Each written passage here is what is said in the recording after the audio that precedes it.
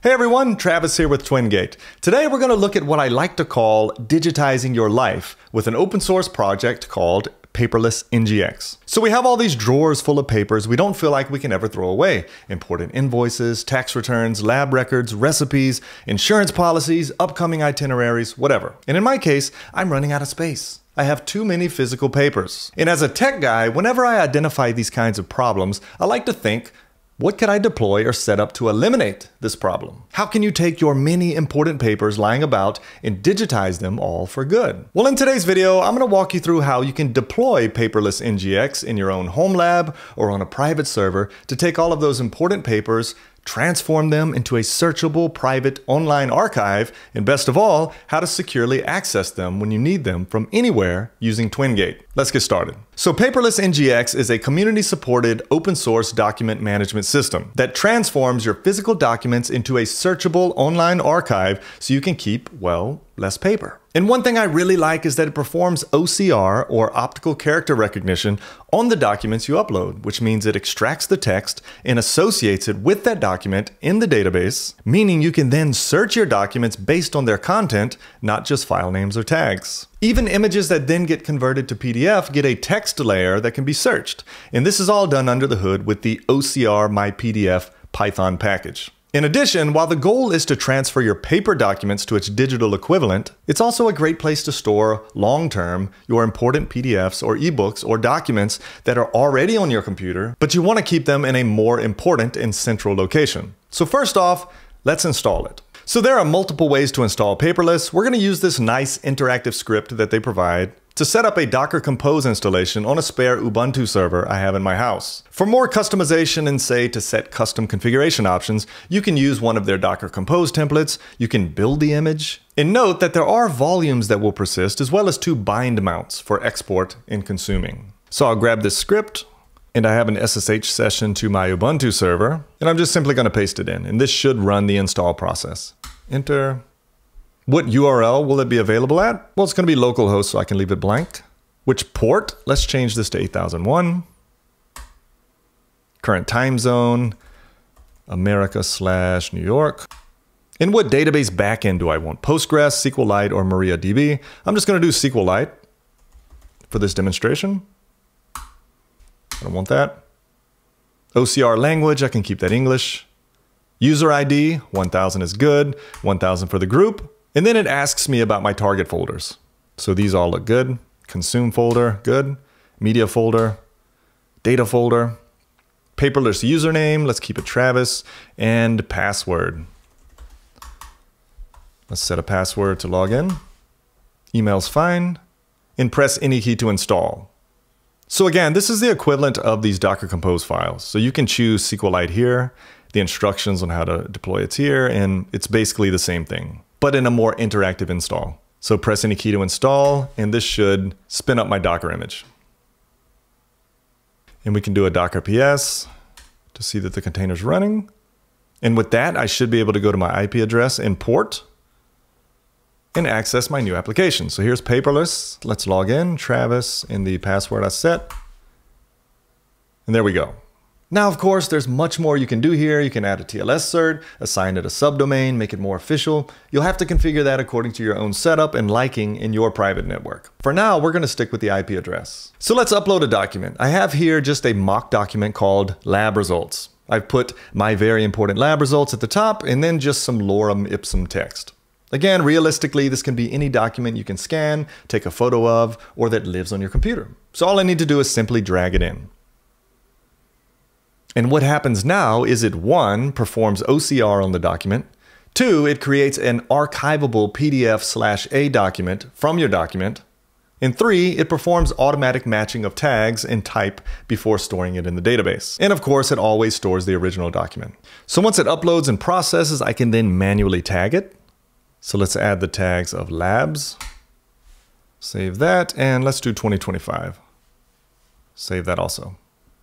There weren't any tags yet, so it didn't look to do so automatically. And because it performs optical character recognition on your documents, you can search via any part of the text in it. So let's save and close this, and we can search even for like lorem. There it is, lab results. So for example, here's an error message that I have a screenshot of. I can search from that message even. So let's drag that in and go to Documents. So because this has text, I can say was restarted, just for example, and it's going to find that document. And there's much more to it. The documentation is great. So be sure to check out the configuration options you have there, as there's a lot of flexibility on storage paths and all that. You can set up Paperless-ngx to consume documents from your email accounts with mail rules that you set up. So say anything you drag into a certain mail folder gets consumed by Paperless-ngx. You can also set up workflows that trigger specific actions along the document pipeline. So lots of customization overall. But we have to now ask, what's the point of having all these important documents digitized in a private secure network if we can't then access them from anywhere when we need them? Well, we can, and we can do so securely with Twingate. Twingate will allow us to access any of our documents from our phones or laptops, whatever, while away from our private network. And it does so without having to expose your private network to the public web. No inbound rules are required. So if you haven't used Twingate, go to twingate.com, try Twingate for free, and sign up. Just follow the prompts to create your network. So I'm going to log in via Google to my network.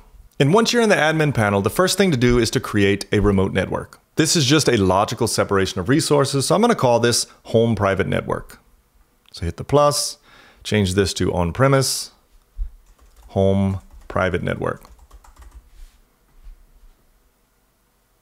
So that's my remote network. Next, I need to deploy a connector within my private network. So I'll go to Connectors next. And you'll see, when I created this remote network, I have two connectors created for me automatically. These are not deployed anywhere, they were just created. So I'm going to delete one of these because I don't need high availability in my setup. So let's delete this one, I just need one. So I'll select this connector, and I'll just deploy this as a Docker container on the same Ubuntu server. Click Docker, and then step 2, I'll generate connector tokens. So click Generate Tokens. It's going to need me to authenticate again to do that. Step 3, you can customize the Docker command. This is optional. And then step 4, run the Docker command. You'll see here that all this is populated for us. All we have to do is copy it and deploy this connector in our private network. So I'm going to go back to my Ubuntu server. Let's clear this and run this command. And immediately, you'll see that things are green. Status is connected. And we're done there. So again, we have our remote network, our logical separation of resources that we've defined here. We've deployed a connector into our private network that's showing green and connected. Now we just have to add a resource. So let's go to Resources, click plus, and let's add Paperless-ngx. So I'm going to say Paperless. That is at 192.168.1.111. And as far as ports, we can allow all ports. I'm going to make it a little more secure and only allow port 8001, block UDP ports. And I also want to add an alias. So I'm going to call this paperless.home. That gives us an alias to use instead of the IP address itself. So click Create Resource. I'm going to give access to everyone. So grant access.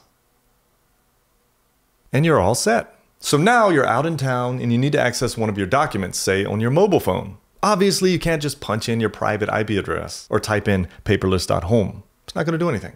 But with the Twingate client or app that I can download on my cell phone or my MacBook, whatever, you can log in and your resource will then be available for you to access. So you'll see here, I'm not connected to my home network, and I'll try to enter this IP address, 8001, and nothing will happen. Obviously, because that's my private network. I'm not connected to it. You can't access those private resources on the public web. But if I open up Twingate and I log into my network, so sign in to connect, I'm going to use Google to sign in, I now see this application in my list. Again, I'm not connected to my home network, but I can choose, let's say, open in Chrome, and it's going to go to paperless.home. All I need to do is add the port on it, 8001, and there we have it. I can access my app from anywhere. So here I just need to log in, Travis, now go to my documents, and there's my lab records. Awesome. So finally, what good is this app if you aren't able to restore your documents should something go wrong? Let's go ahead and cover that. Here under administration, there's a section on backups, and there's a command that you can run. So under making backups, choose document exporter, and there's this command, docker compose exec -t web server. So this is execing into our web server service, and then running the command document exporter, and then the location you want to export your documents to.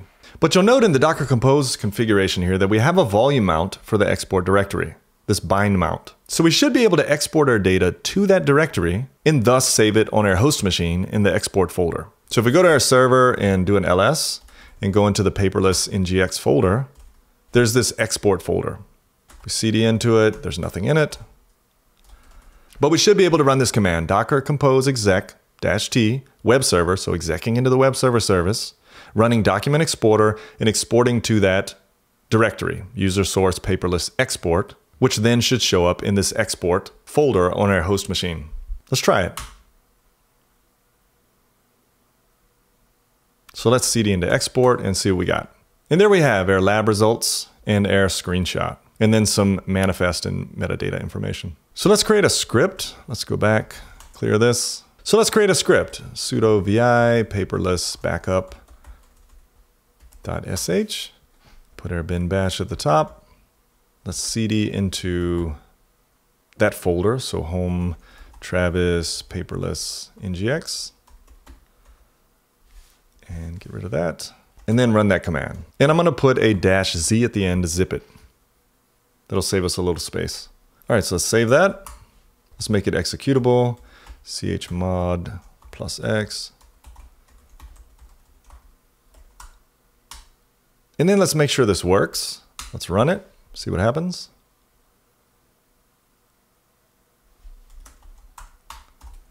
And there's our zip.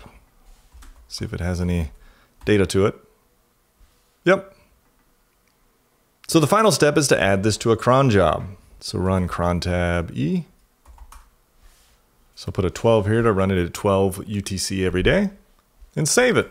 And we have daily backups. And I'll be sure to provide a link to all of these code snippets down in the description. So finally, let's look at a few tips that they suggest for creating a sustainable system here. So Paperless-ngx actually has a recommended workflow for managing your documents. So it's great and all to upload documents, but how do you actually transform it into a system that you'll actually use? Well, here's their diagram. It all begins with tagging every document initially with an inbox tag. So let's create one called to do. Every document that gets uploaded gets this to do tag. So go to tags, click create, call this one to do, and make sure you check the inbox tag box and save it.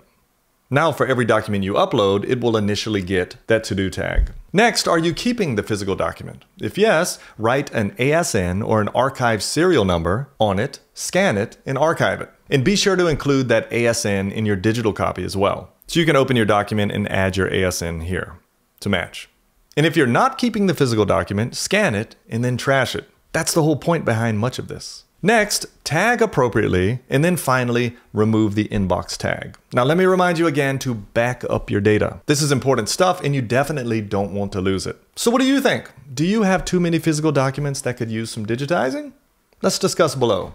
If you have any Twingate questions or comments, you can leave them below, or better yet, jump over to our subreddit and leave it there. There'll be a link below to that. Thanks for watching.